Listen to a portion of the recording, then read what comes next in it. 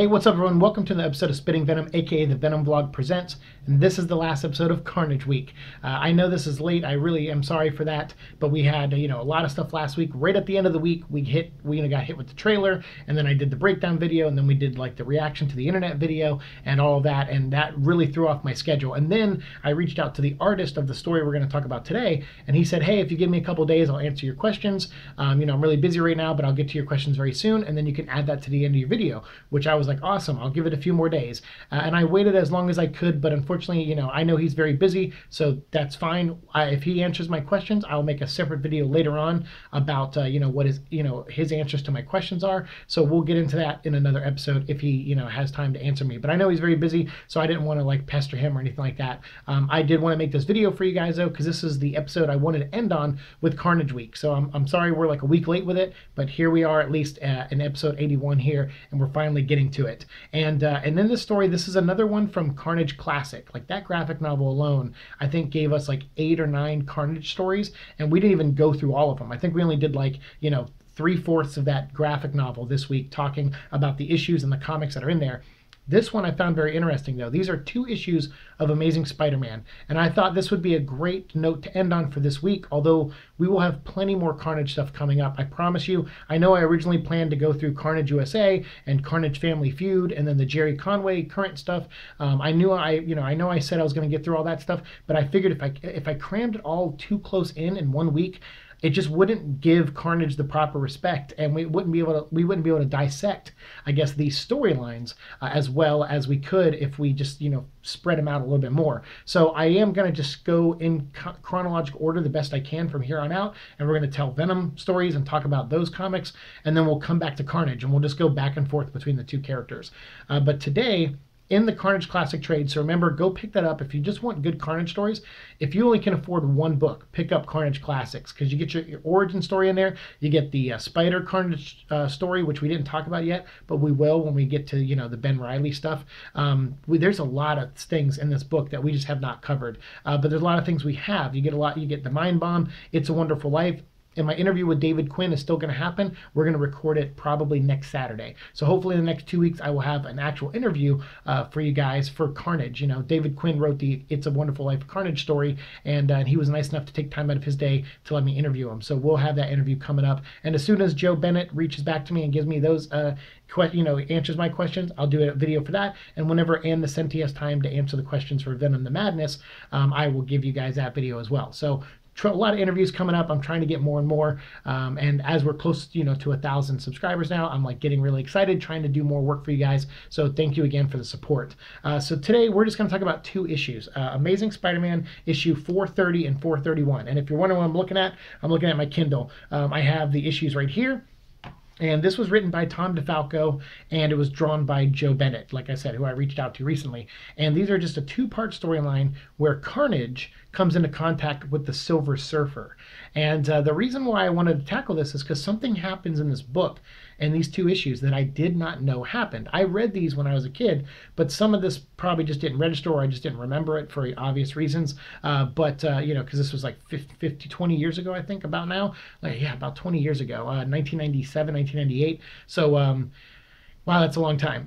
So anyway, in this storyline, it starts off, and during this time in the comics, there was this storyline called Onslaught with the X-Men. And Onslaught was, I don't want to spoil that storyline for you, but he was this big, powerful enemy that beat the X-Men up and seemingly killed all the superheroes. Iron Man, Thor, Captain America, and the Avengers. Like all of that group, the Fantastic Four as well, all of them got sent away to like a different pocket dimension for like a whole year and disappeared.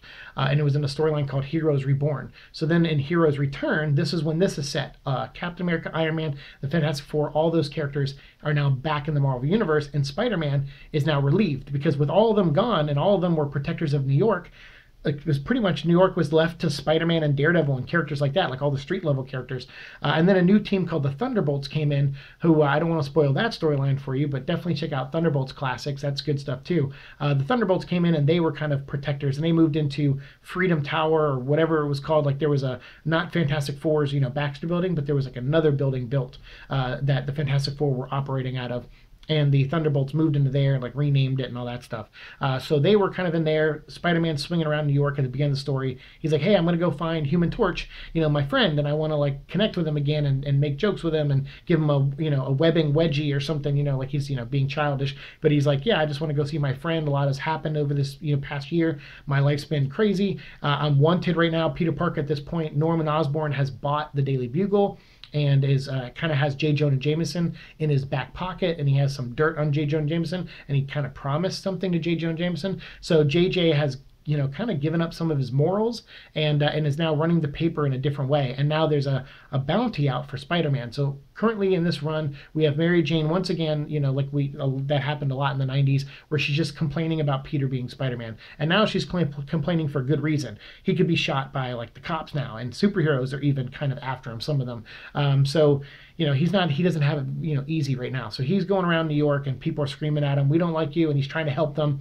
And meanwhile, Ravencroft, Dr. Ashley Kafka, who we talked about in previous episodes, she doesn't work there anymore. Funding was cut on a lot of the things there, and she was let go. John Jameson, I believe, was let go also. So now they have this new guy coming in, and just, with the last of the money that they have for the Ravencroft is like, all right, we have Carnage back here. We're spending a lot of money keeping this guy like at bay. He probably won't even notice. Like, we have to cut funding. He probably won't even notice if we have to like turn off the microwave emitters. He's probably not even going to notice. So let's flip those off and see what happens, because running those all day 24/7 is like costing this building a lot of money. And the guards are like, hey, new guy, that's going to let the freak out. He's going to kill all of us. And the new guy, the new head of whatever is like coming in. He's the guy, like the a-hole that most companies hire to go in and cut things. Like, all right, cut the funding here, save us some money so we can keep this building operational. Because money just doesn't grow on trees. We can't operate this building if we're going to have to like spend all this money to keep Cletus Cassidy at bay. So he's coming in, cutting things off, and he turns off the microwave emitters, and instantly Carnage is loosed.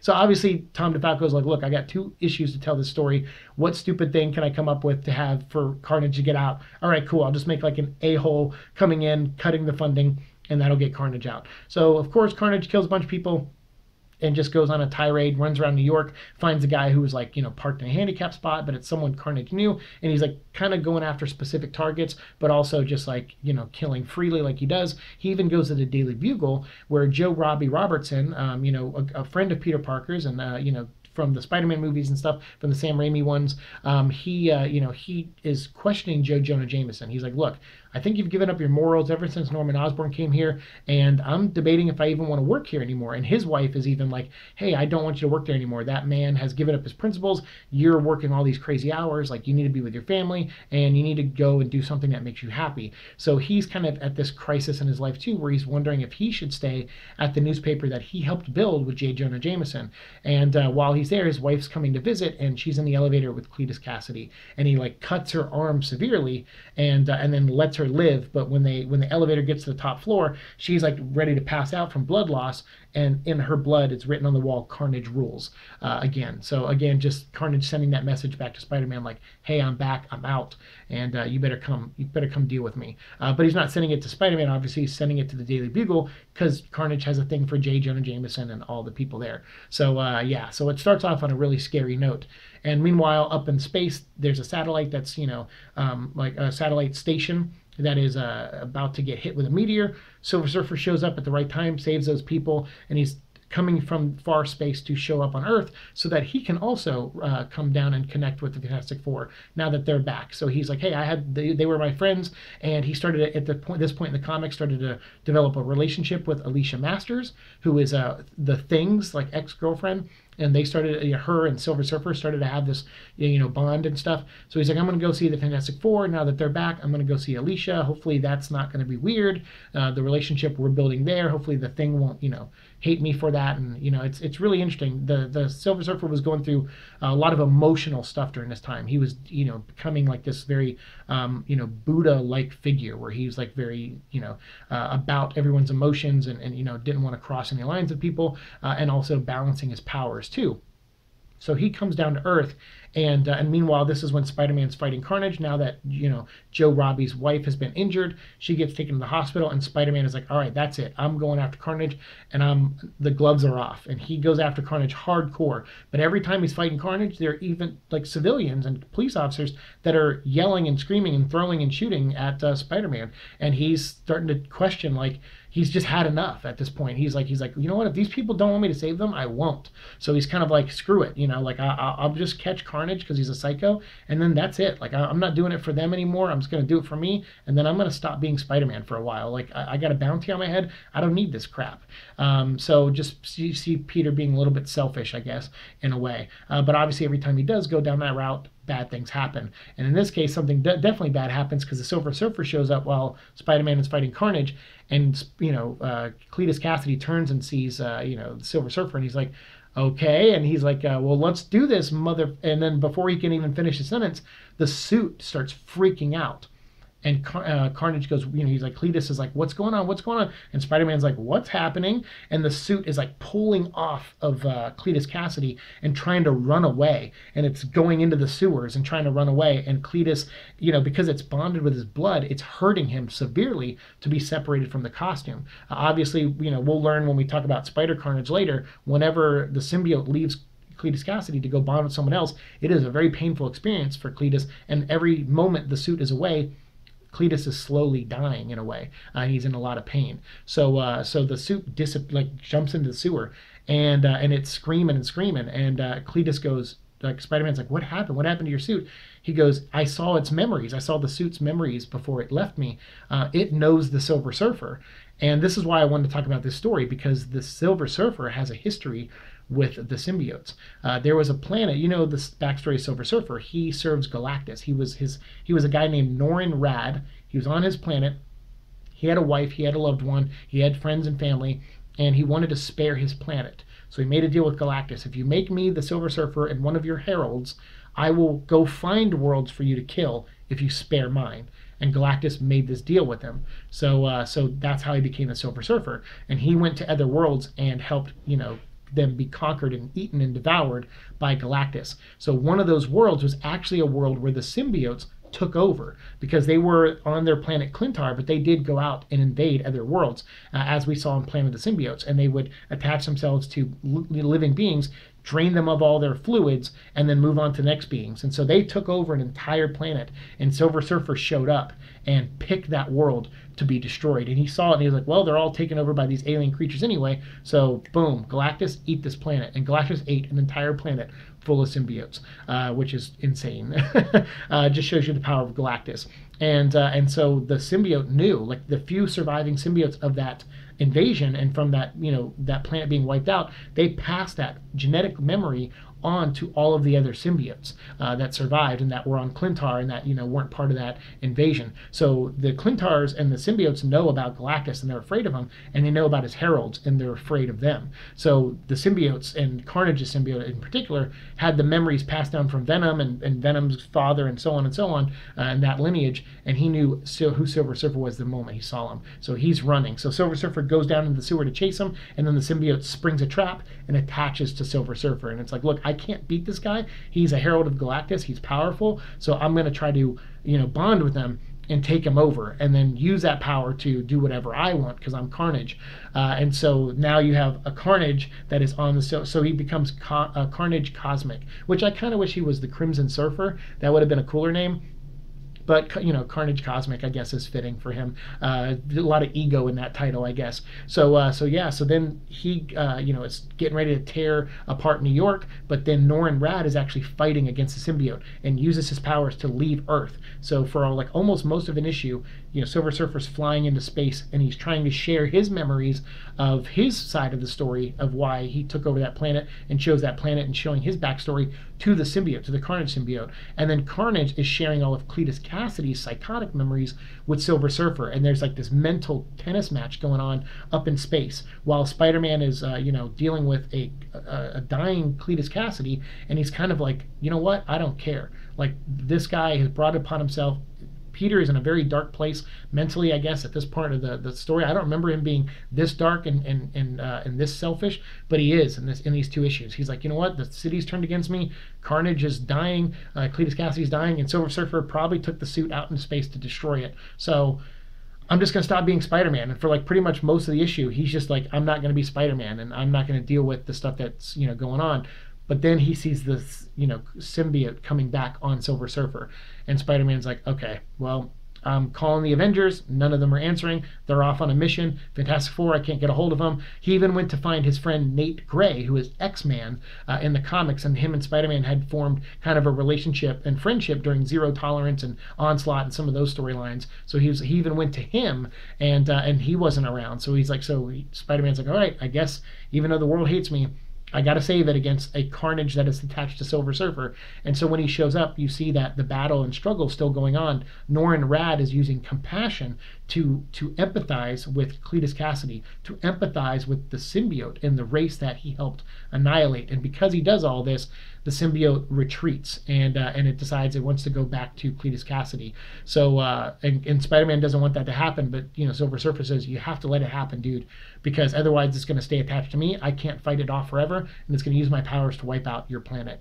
So you better just let it go to Cletus Cassidy. That's the lesser of two evils. And Spider-Man is like, God, I hate being me. And so they do, and they return it to Cletus Cassidy, and then Silver Surfer uses his powers to solidify Cletus Cassidy as Carnage and completely like encase him in like this weird metal casing. So he's like, he's alive, but he's stuck in there forever, which we learn later isn't true, and some writers just forgot that happened and they just retconned that away like it never happened. But for a moment it looked like the end of Carnage.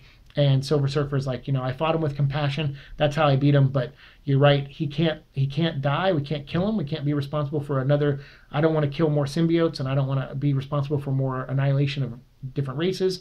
And I can't kill Cletus Cassidy. So we're just going to solidify him in this, like ice chamber, metal chamber thing, and he's going to be frozen in time and space and forever, you know. And like I said, that doesn't stay, the writers don't stick to that, but that's how this story ends. And Silver Surfer goes back into space, and Spider-Man goes back to being Spider-Man. And Joe Robbie Robertson ends up quitting the Daily Bugle after his wife got hurt. He decides he wants to spend time with his family and not focus on work so much, and he was going to go a different path and maybe start working at another company, another paper, whatever. And he leaves the Daily Bugle. And he tells Jonah Jameson at the end, and JJ sitting there thinking about the decisions he made as a person and buddying up with Norman Osborn and knowing it's not the right thing. So it causes change in J. Jonah Jameson, because he's like, well, if my best friend who helped me run this paper is leaving, something's wrong, and I need to figure out what it is. So it's a lot of emotion, a lot of packed in these two issues for sure. I mean, I've been talking about it for like 15 minutes now. So